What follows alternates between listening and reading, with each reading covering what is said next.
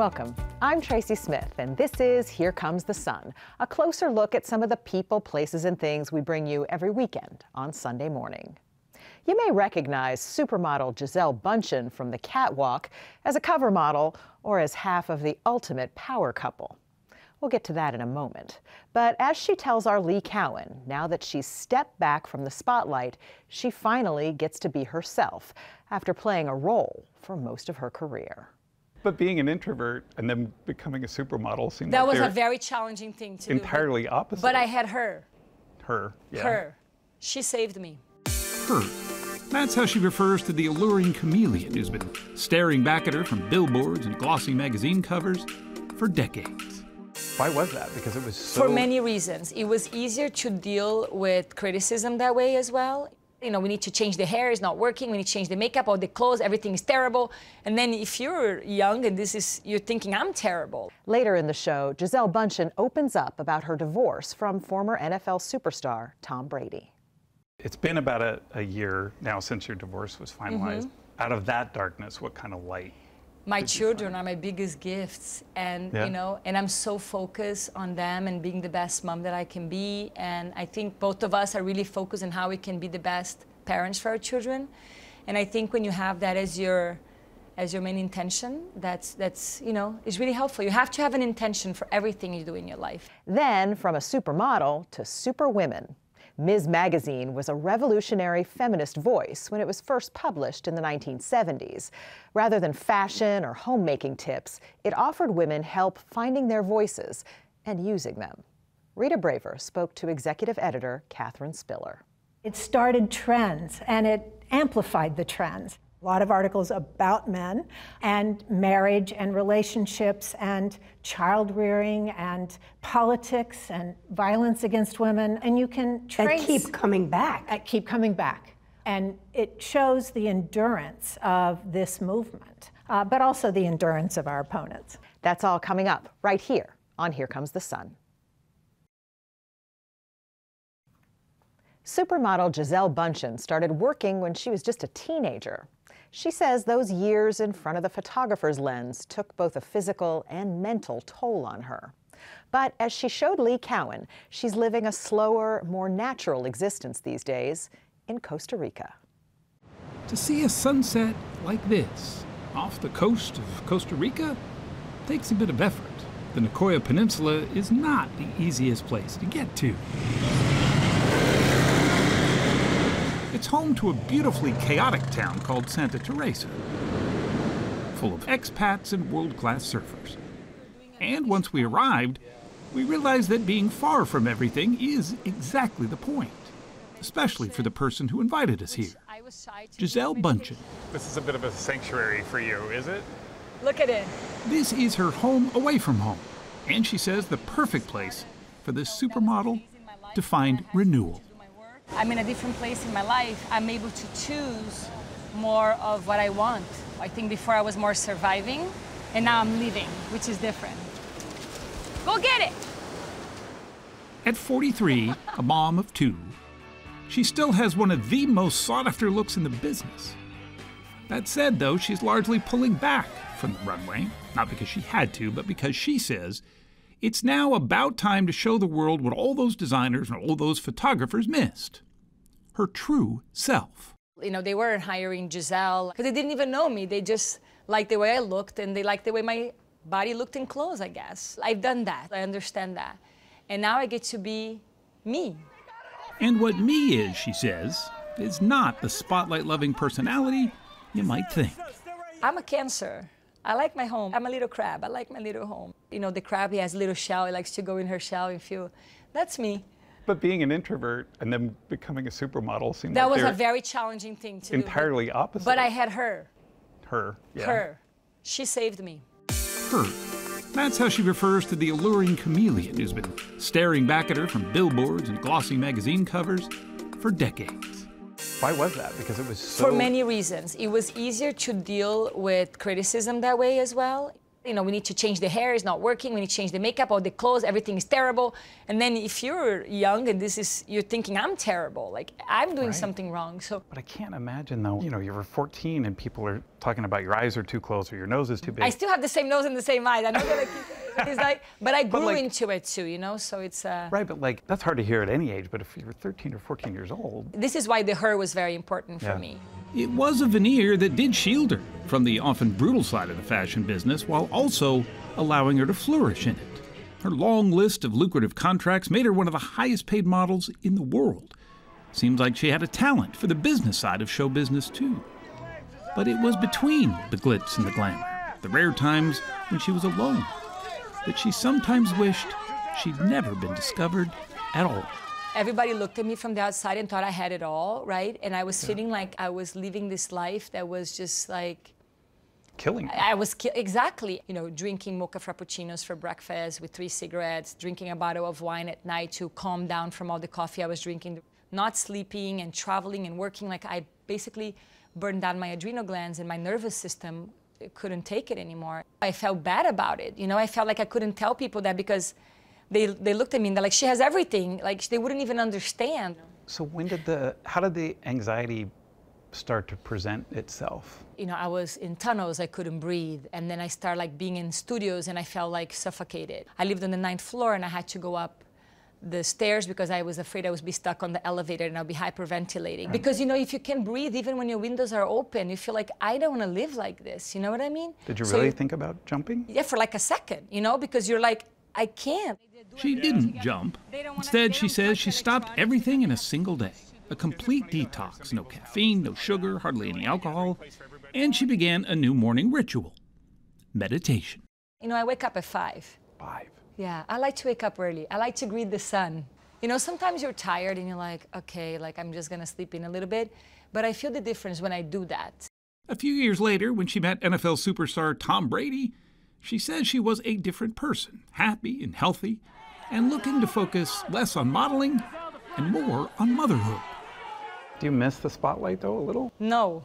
Not at all? No, not at all. I was there to take my kids to school every day and make them breakfast every morning and just be with them and just, I mean, what a gift.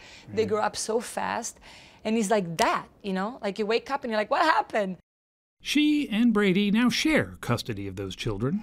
After 16 years together, their divorce was as public as their careers, painful for everyone, she says. And yet...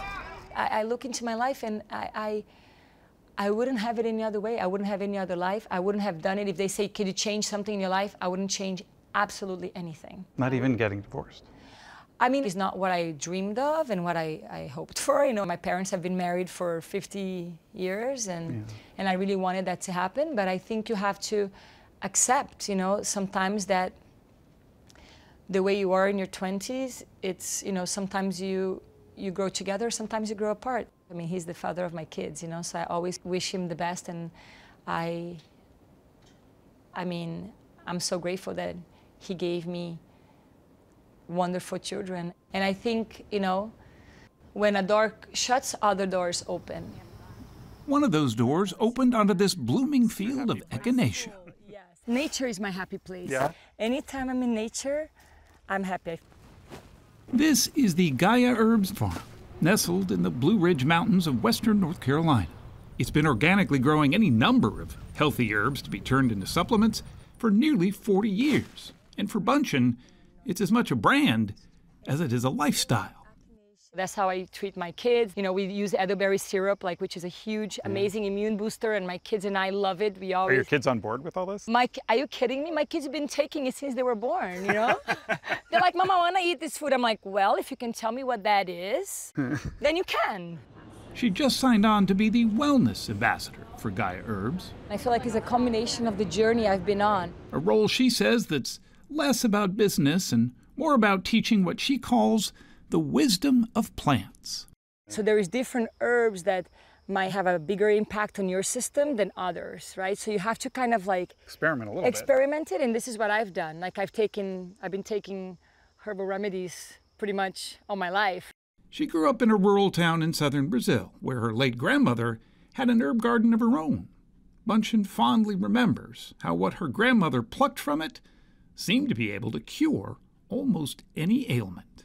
She was magical for me because she could fix anything. She could plant anything, she could make anything grow, she could heal anything. She was just amazing, right? She was this like, she's amazing. Sorry. Well, you're doing her proud, that's for sure. Thank you, I'm sorry. She was so special. It's emotional, she says, because after touring the world, You like that, Steve, baby? She's like, yeah, life is good. she now realizes that her ultimate destination may have always been home. I'm a small town girl. You know, you can take this girl out of the small town, but not the small town out of the girl. As a model, Gisele Bündchen called herself a silent actress. She hopes that silence, though, is now no more. I just think now is I'm allowing myself to come out as Gisele versus as her. I don't have to play a character. I can be me. And that's liberating. You like the water, though? Oh, there you Oh, go. that's amazing.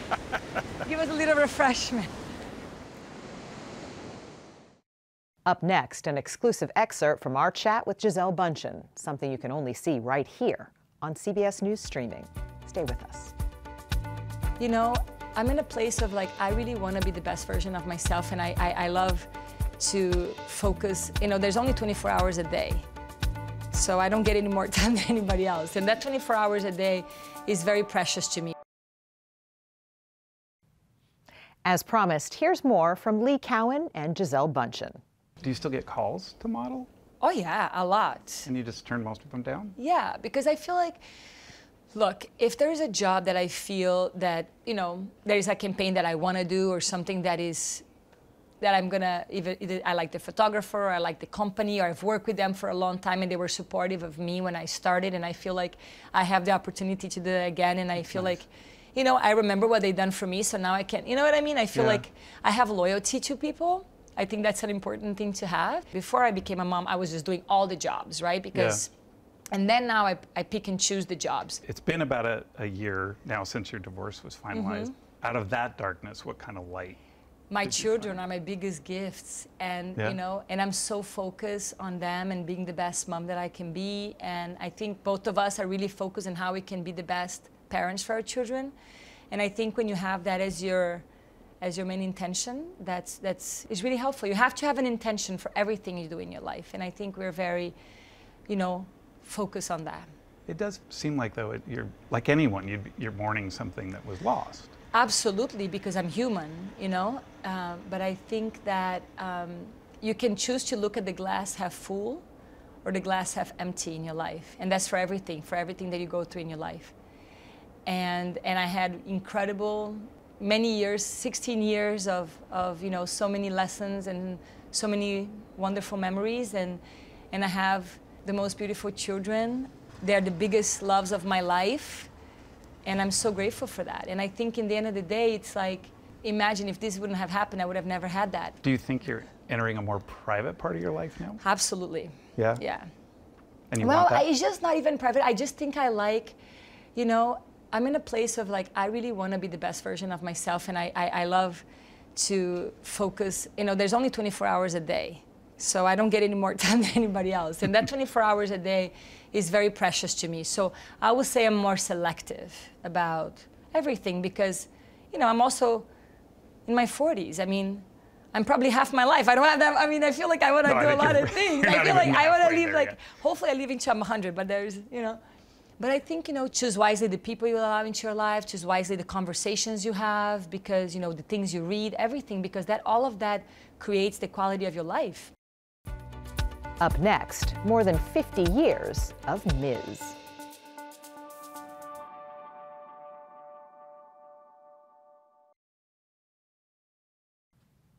Welcome back.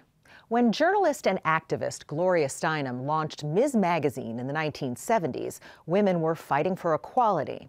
Abortion was a hot-button issue, and talking about workplace harassment was taboo.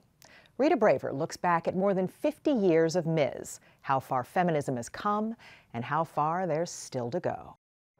What do we want? Equality! When do we want it? Now! As the women's liberation movement was picking up steam more than half a century ago, feminism, the idea of equality for women, was a new and controversial idea. Why do you think that word seemed to threaten people, the word feminism?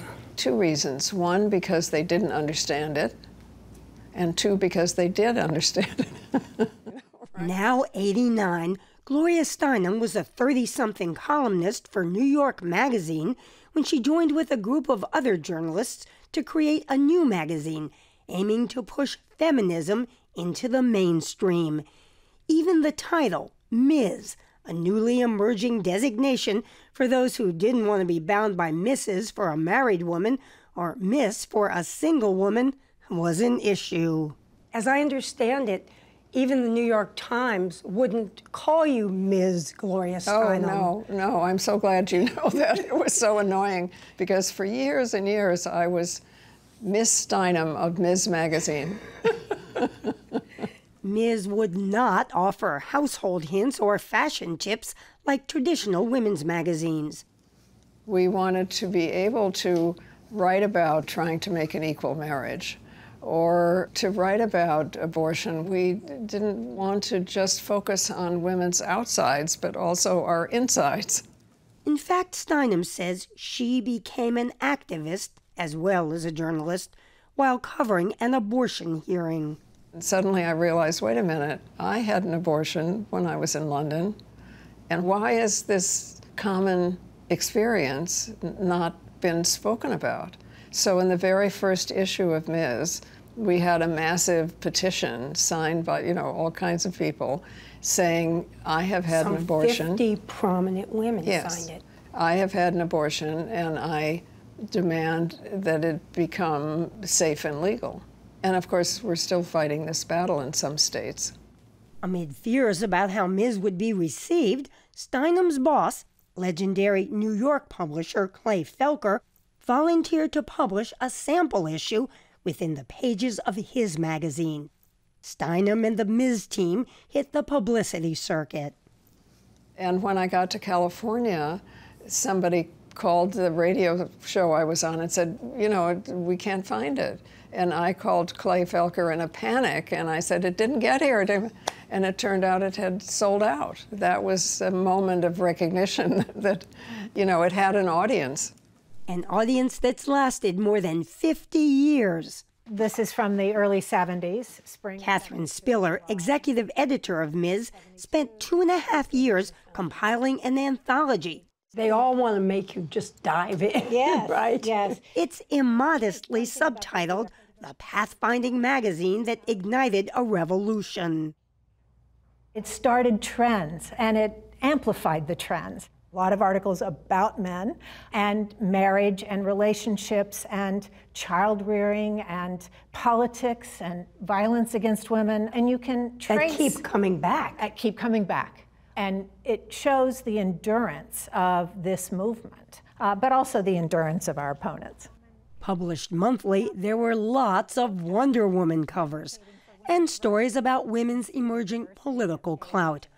One of the most popular features has been letters from readers. Here's a great one. It's very funny. My husband says I used to be a bitch once a month, but since I subscribed to Ms., now I'm a bitch twice a month. The letters often end with the word click, inspired by one of the earliest articles by Ms. co-founder Jane O'Reilly, describing the moment a woman realizes she's experiencing sexism. It's really become part of the vernacular even today. It's an automatic connection to other women who are suffering the same injustices. Long before the Me Too movement, Ms. was writing about sexual harassment on the job. The editors at the time had to use a doll. Because it would have been too outrageous, over the top to have a real woman there. Exactly. And as it was, a lot of newsstands pulled this off, refusing to sell the issue. But it absolutely represented what way too many women in the workplace experienced then and now. And selling advertising for a women's magazine that covered these issues became a challenge. You describe a lunch with the head of a major cosmetics company in which he told you that women who read Ms. didn't buy blush or makeup? Right. Took me to lunch to tell me that, yes. Right. Car manufacturers didn't want to advertise because they didn't think women bought cars? And that it would devalue a car to see a woman driving it. I mean, they told me that in Detroit. I'm not making it up. In 2002, Ms. started being published by the nonprofit Feminist Majority Foundation. Today, Ms. is a quarterly and still inspiring young women, according to Ileana McDonald, who works for the foundation. So to the question that some people have, which is, hey, is this 50-plus magazine still relevant? What's your answer? Absolutely. It's relevant now for the same reason it was relevant back in the 70s, because it's providing a platform. It's encouraging discourse that still needs to be encouraged. It has been 50 years, but we still have a lot of work to do. All of us must stand up together and say no more. Ms. co-founder Gloria Steinem couldn't agree more. Are you still optimistic about the push for equality? Yes, we have to imagine something before it becomes reality. So yes, I am a hopeaholic.